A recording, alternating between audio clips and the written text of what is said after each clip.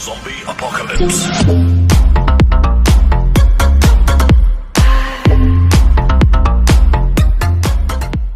Hello everybody, it's SquiddleTheLittle back here with another video, and today, in this video, I'm going to be doing a mod showcase over the mod Advanced Rocketry. So, basically, in this mod, I have a few things set up, but you can basically go to space, and it is really cool. Look, the sun is a circle. It's pretty cool. So, I'm going to be showing y'all how to go to the moon in this video. So, I hope y'all enjoy the video, and I hope it helps y'all out. Okay, so the first thing I'm going to be showing y'all is how to make a rocket. So all you need is these things. So the first thing, these aren't in any order, but how I have them. So the first thing you need is a rocket assembling machine. So you'll need some stuff, titanium stuff, which is probably pretty hard to get. I don't know, I haven't really played this mod much, but I know some stuff about it. A control circuit board, that's pretty easy. Concrete, which is easy, and a user interface, which is easy. So that will be like the main part of your rocket that you'll need.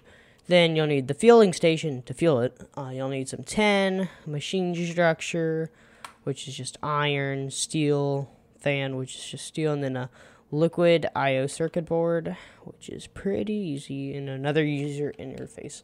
Launch pads, you'll need quite a couple of these. I don't know how many exact, because you don't need an exact amount, but these are really easy. Guidance computer, pretty easy. Machine structure is again iron, titanium, and tracking circuit, which in a precision assembler, which is that pretty easy. And I have ender, redstone, and basic circuit plate. I guess that could be pretty hard. Yeah, that's how you make that. Input plug for the power, but today I'm going to just be using creative power input plugs. And then another thing is a linker, very easy. Seat and structure towers, which is steel rods, and this is wool. And then yeah, that. And then you can either have a liquid fueled engine or an advanced fueled engine. All they have different is, I think this might take up more fuel, but this is a lot faster than this, but also is more expensive.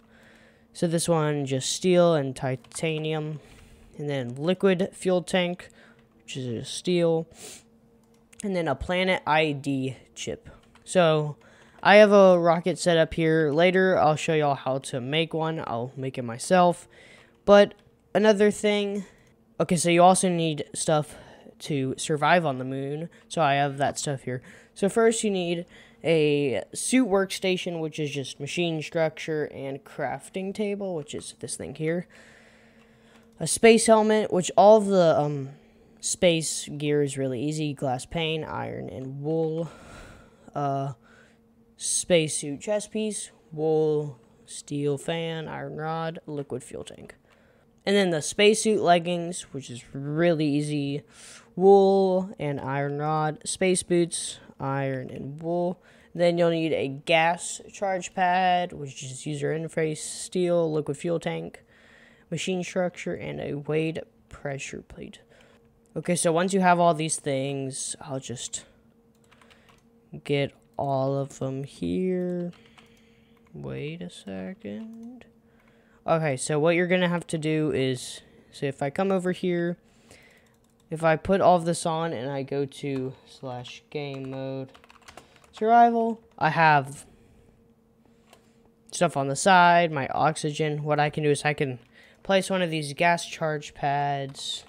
Then if I go in creative, here, if I get, there should just be tanks of oxygen.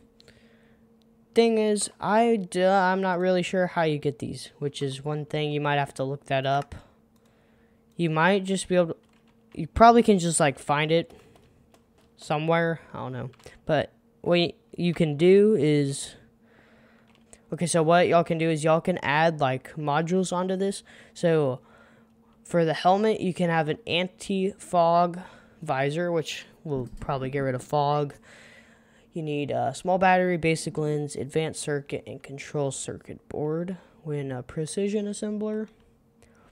Atmosphere analyzer, just 10, basic lens, small battery, advanced circuit, user interface. And then on the chest piece, you can put 2 pressure tanks, which there's different types, but I'm just using the super high one, which is just titanium and some water. Bionic legs, which is just motor, advanced circuit, and control circuit board. Padded landing boots, which is leather boots, feather, advanced circuit board, or just advanced circuit and control circuit board. So I'm just going to take all of this.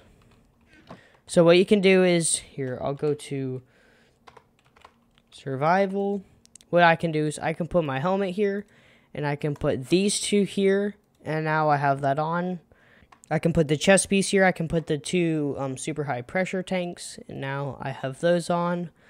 This leggings, which I can put the bionic leg, and the boots, and I can put the padded landing boots. So now, with the anti-fog thing, yeah, I probably don't see fog on the moon. And bionic leg, I think I'm jumping higher. The padded landing boots lets you go faster, and also you don't take fall damage, which is pretty cool there. And with the tanks or whatever of oxygen, what you can do is, so you can put oxygen in a gas charge pad, and then since you have the tanks on, you can step on this, and now you have a lot more oxygen, so you can breathe longer on the moon. Okay, so one more cool thing that I just thought was pretty cool. You can make a hovercraft with 2 liquid fueled engines, structure tower, dilithium dust, and I guess you just find that. 2 small batteries, 2 times small batteries, which is just 4 small batteries, copper plate, user interface, and a structure tower. So this actually looks really cool. It's a actual hovercraft. And as you can see here, look, you can see the moon, which I don't know why it's that close to the sun, but okay. Okay, so the final thing that I'm going to be doing today is I'm going to be showing y'all how to make a rocket. So I'm going to get all of this stuff.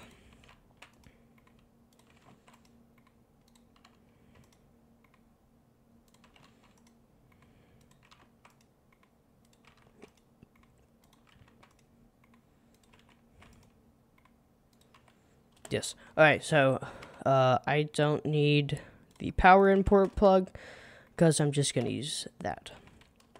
So, you can, I think the max is like 64 by 64 with the launch pad. This is what you're going to have to put your rocket on. So, for this, I'm just going to make it 5 by 5, I think this is. Is this 5 by 5? Yes, 5 by 5. Alright, so what you're going to need to do is, here, I'm just using the advanced rocket engine so it will go faster. So on the bottom layer, you need to put the rocket engines, and then, wait a second. Above this, you need liquid fuel tanks, which I'll put here. I'll put another row. Okay, and then what you need to do is you need to put a guidance computer just anywhere on it, and then a planet ID chip inside of it. And then on top of that, or anywhere, you need a seat so you can sit down. And then what you're going to have to do is you're going to have to put a structure tower that is at least the height of it. I don't know if it's at least the height of it or a block above, one of those two. And it has to be also touching the launch pad, like this layer. And then what you're going to need to do is you're going to need a rocket assembling machine and a fueling station. So this rocket assembling machine is scanning this launch pad and the structure tower to see if this rocket is okay to use. So you need to scan it. It says clear for liftoff. You have all these stats here. Build. And now the build's complete, and now this is an entity, so you can't break any of the blocks. But what you can do is if you shift right click on it, you can press disassemble, and that will make it blocks again. And again, I'm using the creative power import plug as I showed you. Where is it? Here. This is probably the one you'd have to normally make and then put energy in it to, yeah. So now what you need to do is you need to get a linker, which I showed y'all, and then you need to link the fueling station to the guidance computer. You can do it straight to the rocket, but it's easier just to do it to the guidance computer. And then I think that's all. Oh, and now, I didn't mean to do that, but it's fine. You can get fuel tanks of rocket fuel. So how you get these is like this. Here, I'll go in survival for this. You'll probably, I think you just find this on the ground, rocket fuel, and then you can just pick it up with a bucket and then turns into a tank of rocket fuel. So now if I put this in there, this is inserting into the rocket, as you can see on the left side. So what you need to do first, or before you leave, you need to you need the planet ID chip and the guidance computer, which you can insert just from there. You need to press select destination, and then for now the only planets you'll be able to go to is Luna, which is our moon, and Earth. And you can just press this and it says these. So if I select Luna, which is the moon, now it says destination Luna chords. It doesn't. No. Okay, so now this one is like the exact same thing I built over here. I didn't even mean to do that, but so now look, the fuel is completely filled up. Now all you should have to do is press space, and then it will give you 9 seconds to launch, and if you can press space and it will cancel it. And now you just wait a little bit and you'll go out, and then you'll eventually just get like some loading screen and you'll be teleported like that. You got teleported to the moon. Now you can just, you'll auto descend in like 20 seconds. You can just press space to descend, and then you will land. And by the way, once the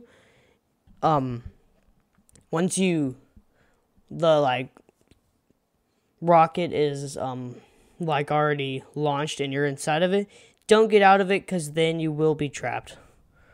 And it won't crash. It's not possible for it to crash. And now you are on the moon. So here you have moon turf. What's this block? Dark moon turf. And I think one of the best things on the moon is there's a bunch of lithium, I think, which is a lot easier to get on the moon than the overworld, I think. And also what you can do is on the moon, like in the air or whatever, you can make a space station. So if y'all would want me to do a video over that, please like and comment that you would. And again, if you like the video, please like and subscribe and comment. And I hope you all have a great day. Goodbye.